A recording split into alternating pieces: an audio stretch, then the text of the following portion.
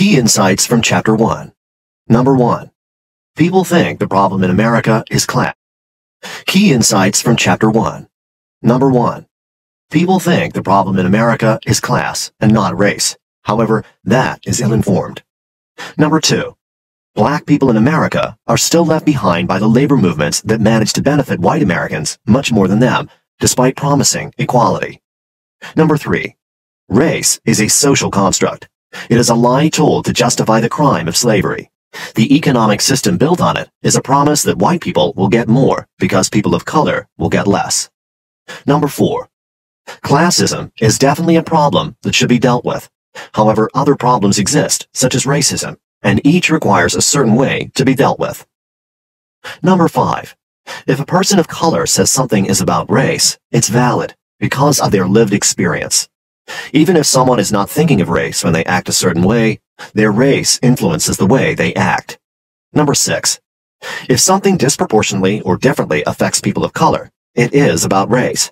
It doesn't mean that it doesn't also affect white people, but it does so in different ways. Number 7. Something is about race if it fits into a broader pattern of events that disproportionately or differently affect people of color. Number 8. While just about everything can be about race, almost nothing is exclusively about race because we live in a complex world. Key insights from Chapter 2. Number 1. It's hard for black people to talk about day-to-day racism and its impact on their life because white people tend to put their comfort over black people's safety. Number 2. There are a lot of people who don't hate other races, but they still benefit from a racist system that gives them more power and resources than people of other races. Number 3. Systemic racism is a machine that runs whether we pull the levers or not, and by just letting it be, we are responsible for what it produces. We have to actually dismantle the machine if we want to make change. Number 4. If you think racism is just about being mean to people, you're missing the bigger picture. We cannot fix these systemic issues on a purely emotional basis. Number 5. Tying racism to its systemic causes and effects will help others see the important difference between systemic racism and anti-white bigotry. Key insights from Chapter 3. Number 1. Tough conversations about race can open up a new way of seeing each other and how we can truly come together and understand each other better. Number 2. Most of the time, white people don't want to talk about race because they are afraid they will say something wrong and get in trouble, but talking about race is necessary if we want to end it. Number 3. Even if you're going to screw up, you should still talk to people about race. Number 4. If you're trying to understand racism, don't let your emotions get in the way of that. Don't get defensive and try to be understanding. Number 5. If you're going to talk about something you don't know about, look it up. Don't hold up conversations while you ask people to explain things to you. Number 6. Don't make your anti-racism argument oppressive against other groups. Number 7. When you start to feel defensive, stop and ask yourself what that says about you. If you can't, take a few minutes away to avoid further miscommunication. Number 8. If you are white, watch how many times you say I and me. Remember, systemic racism is about more than individuals, and it is not about your personal feelings. Number 9. If you're trying to prove you're right, you're not going to learn anything. If you're trying to do better, you'll learn a lot. Number 10. Don't force people of color to talk about race, because it's painful and exhausting. Number 11. Sometimes you're going to say something that is wrong, and it is going to hurt someone. When that happens, apologize, and try to make things better. Number 12. If you can see where you screwed up, where you made assumptions, where you got overly defensive, where you hurt someone, own up and say sorry, and mean it. Number 13. Don't insist that people give you credit for your intentions. If you screwed up and you hurt people, your good intentions won't lessen that hurt. Number 14. Don't beat yourself up. It's natural to feel frustrated when you aren't communicating as effectively as you need to. But you can and will do better if you learn from this experience. Number 15.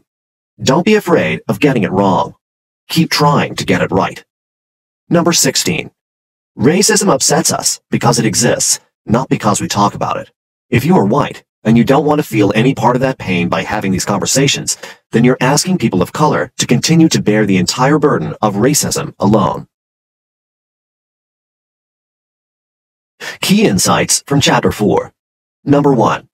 Black people may forget the financial and educational privileges that they have over other worse-off black people. Number 2.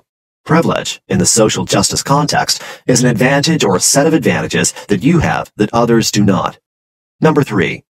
If I don't acknowledge my privilege, I would then be perpetuating the same advantages and disadvantages, or system of privilege, on other people. Number 4. When people ask you to check your privilege, they are asking you to think about how your race, gender, sexuality, and other things have given you advantages in life that other people may not have had. Number 5. When we're willing to admit that we have privileges, we can use those privileges to help other people who don't have the same privileges. Number 6. Even if someone confronts you with your privilege from a place of hatred, remember that the alternative is your continued participation in the oppression of others. Number 7. Once you are aware of your privilege, you can get to work on dismantling it to make change toward a better world. Key insights from Chapter 5. Number 1. Intersectionality is the belief that our social justice movements must consider all of the intersections of identity, privilege, and oppression that people face in order to be just and effective. Number 2. People of different races, genders, sexualities, and classes have different experiences of life. We walk through the world with all our identities at once, so there's an endless number of possible scenarios that could happen daily. Number 3. Intersectionality helps ensure that fewer people are left behind and that our efforts to do better for some do not make things far worse for others. Number 4. Social justice movements have been slow to adopt intersectional practices because intersectionality slows things down, brings people face to face with their privilege, and forces people to interact with, listen to, and consider people they otherwise wouldn't need to. Number 5. If you want to fight any form of oppression, you have to look at how those forms of oppression interact with each other, and take steps to make yourself and others aware of this oppression. Number 6. The people who want to be in charge of social justice movements need to make sure all the people who are being helped by the social justice movement are included in the decisions about how to help these people. Key insights from Chapter 6. Number 1. Black people are more likely to be stopped by police, searched, arrested, and killed. Number 2. The police in the United States have a long history of oppressing people of color for the benefit of the rich white folk. Number 3. Historically, the police were created to control black people, not to protect them.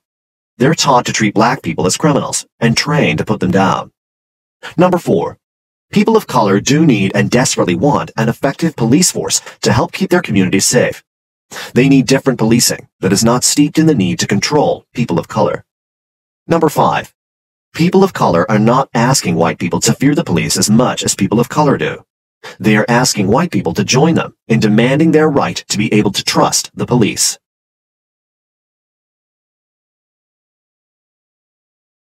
Key insights from Chapter 7. For many young black boys, emotionality and energy had been misinterpreted as aggression and lack of intelligence. Number 2. In many companies, employees of color commonly feel exploited and unappreciated and receive less wages. Number 3. White people in positions of power are often quick to dismiss any complaint from people of color as a misunderstanding. Number 4. While the social media age has pushed black and brown voices forward, the people who held the important publishing and editing jobs were still predominantly white. Number 5. There are people who have to work extra hard to succeed because they're black or non-privileged in general, which is not fair. Number 6. Affirmative action is a way to make sure that people who have been discriminated against get a fair shot at jobs and education. Racist people want it rolled back, but it's necessary because it values equality and diversity. Number 7. Opponents of affirmative action say it is unfair because it gives an advantage to people who are not as qualified. But that's not true, because they would simply fail and be forced to leave their position if they weren't. Number 8. The argument that affirmative action is unnecessary because today's world is less racist or sexist is wrong, as easily proven by statistics showing the wage and education gaps. Number 9.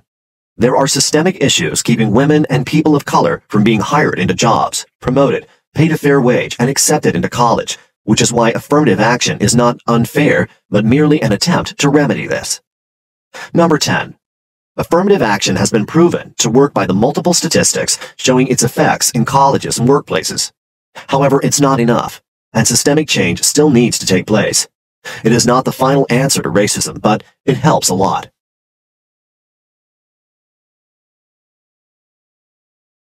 Key insights from Chapter 8. Number 1. The school system is marginalizing and criminalizing our black and brown kids in large numbers. It's called the school-to-prison pipeline because it's a system that funnels people of color from our schools into our prison industrial complex. Number 2. While many teachers do contribute to the problems that black and brown children face, there are many other contributing factors to the disenfranchisement and criminalization of our youth in schools. Number 3. The factors that contribute to the school-to-prison pipeline are racial bias of school administrators and teachers, lack of cultural sensitivity for children of color, zero-tolerance policies that suspend students for trivial behaviors, and increased police presence in schools, which increases student arrests. Number 4. To address the issue of school-to-prison pipelines, we can include it more in our general discussions about race, talk to schools and school boards about it, and recognize the achievements of black and brown children instead of focusing on the negatives. Number 5. To address the issue of school-to-prison pipelines, we should increase the representation of black and brown children, challenge language that stereotypes black and brown kids, and discuss deeper causes of defiant and antisocial behavior in black and brown youth. Number 6. The biggest tragedy of the school-to-prison pipeline is that children of color are robbed of their childhoods. They do not get to be carefree kids like others can, and we should help save them as soon as possible. Key insights from Chapter 9. Number 1. The words nigger and cracker have different histories. The word nigger was used by white people to oppress black people. The word cracker was never used to oppress white people. Number 2. People of color have inherited the pain of racially oppressive words, a direct result of how these words were used in the past. White people who continue to use those words are still benefiting from the oppression created by these words, while people of color still suffer. Number 3. People of color who've never had the power to oppress are able to use oppressive words without invoking the impression that those words carry. However, when white people use those words, they do invoke that oppression because they have benefited from it. Key insights from Chapter 10. Number 1. Cultural appropriation is when someone from a dominant culture takes something from a minority culture and uses it for their own benefit. Number 2. The ways that white people use black art, music, etc. are often to their own benefit and at the expense of black people. Number 3. Until we do live in a society that equally respects all cultures, any attempts of the dominant culture to borrow from marginalized cultures will run the risk of being exploitative and insulting. Number 4. A dominant culture shouldn't just take and enjoy and profit from the beauty and art and creation of an oppressed culture without taking on any of the pain and oppression people of that culture had to survive while creating it. Key insights from Chapter 11. Number 1. Little black girls are taught that their hair was undesirable, and the only way to be beautiful was to have long, straight hair like white girls. This could cause them to damage it with chemicals. Number 2. Hair can be a tool of oppression to belittle black women. Number 3. Hair touching is wrong because it's non-consensual, weird, unhygienic, and is a continuation of the lack of respect for the basic humanity and bodily autonomy of black Americans that is endemic throughout white supremacy. Number 4. If you are not black and are curious about black hair, educate yourself and ask about it. Don't touch without permission, because that's not only rude, but also reaffirms the slavery notion that black people do not own their bodies and are free to be manipulated. Key insights from Chapter 12. Number 1. Microaggressions are small things that people say to you that add up over time and make you feel bad and less than. They are often said by people who don't necessarily mean to hurt you. Number 2. Microaggressions are a serious problem beyond the emotional and physical effects they have on the person they are perpetrated against. They normalize racism. Number 3. When someone does something that hurts your feelings, it can be hard to tell them. What you can do is ask what they meant by it. Let them know why what they said is wrong and emphasize that their intentions are not the point. Number 4. If you are a person of color, you have the right to call out microaggressions against you. If someone calls you out, they aren't oversensitive. They are standing up for themselves. Don't be defensive. Just listen to them. Number 5. If you say something that hurts someone's feelings and they call you out on it, don't be a jerk. Pause. Ask yourself why you said what you said. Acknowledge where you did wrong and apologize. Number 6. Talking about microaggressions is hard, but if you want the normalization of racism to stop, you have to have these conversations. When it comes to racial oppression, it really is the little things that count. Key insights from Chapter 13. Number 1. The United States is a country that was founded on the principle that all men are created equal. However, people of color have always known through experience that this was a thinly veiled lie. Number 2. The older generation were told that if they worked hard, they could have a good life. But that didn't happen, because the system is still racist. They've seen that nothing has changed, and they aren't happy about it. Number 3. Kids of color in schools are angry because they are tired of being used and abused by the people who are supposed to be taking care of them. They want to be treated with respect. Number 4. Our role as the adult generation in society is not to shape the future, but to trust that if we would just stop trying to control them and instead support them, they will eventually find their way. Key insights from Chapter 14. Number 1. The model minority myth is a racist stereotype that says that Asian Americans are smarter, harder working, better behaved, and more successful than other minorities. It's harmful because it places undue burdens and expectations of Asian American youth and erases any who struggle to live up to them. Number 2. On the surface, statistically, the model minority myth does not seem like a myth. But Asian American sociologists, psychologists, educators, and activists have helped shed light on the real harm that it does. Number 3. The model minority myth does not take into account the extreme educational disparity between East and South Asians, the limits on professional success, and the rising hate crimes against Asian Americans that tie in with Islamophobia. Number 4. If you want to fight racism in America, you have to fight the model minority myth. We cannot win this battle against racism if we do not realize that there is no set of racial or ethnic stereotypes that will set us free, no matter how appealing they seem on the surface. Key insights from Chapter 15. Number 1.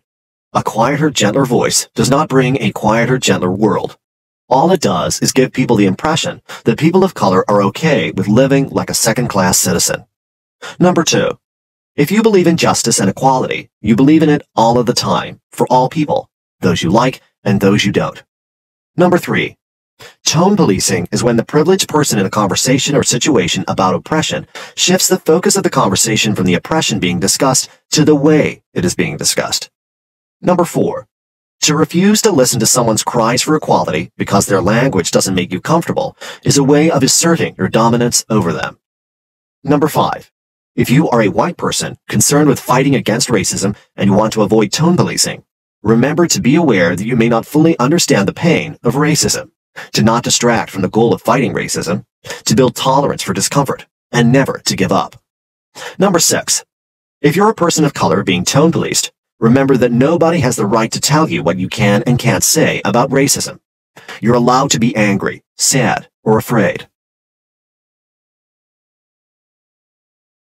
Key insights from Chapter 16. Number 1. To many white people, there is absolutely nothing worse than being called a racist, and they might start insulting anyone who points out a racist action they do or thing they say. Number 2.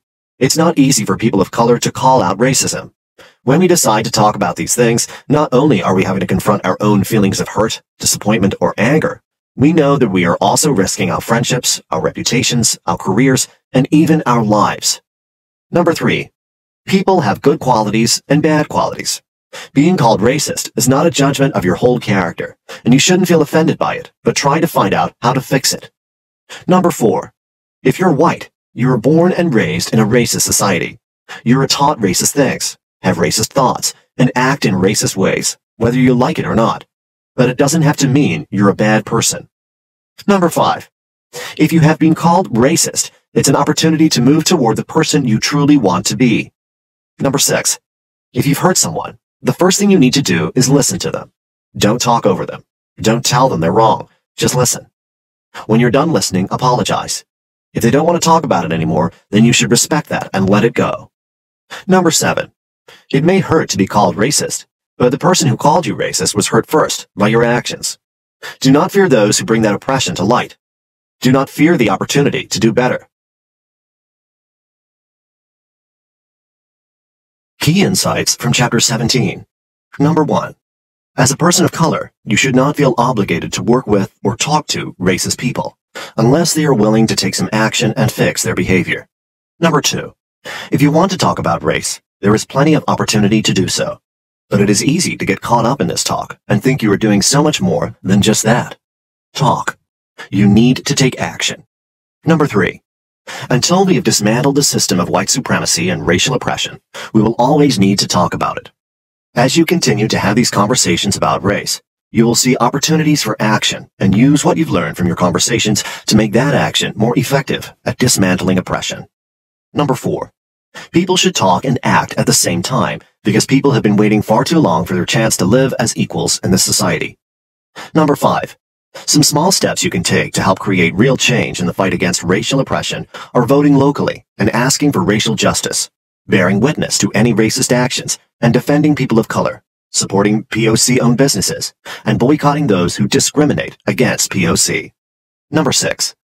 Other ways to take action against racism are to support organizations and charities for POC, supporting entertainment and art by POC, push for minimum wage increase and police reform, demand diversity in colleges, and vote for diverse representatives. Number 7. It's hard to change the system, but if we take step-by-step actions, we will make it change, especially by being activists and voting out corruption. Number 8. All around the country, people are doing real change with small actions. Racial oppression starts in our homes, and it can end there as well. So start talking, not just problems, but solutions. We can do this together.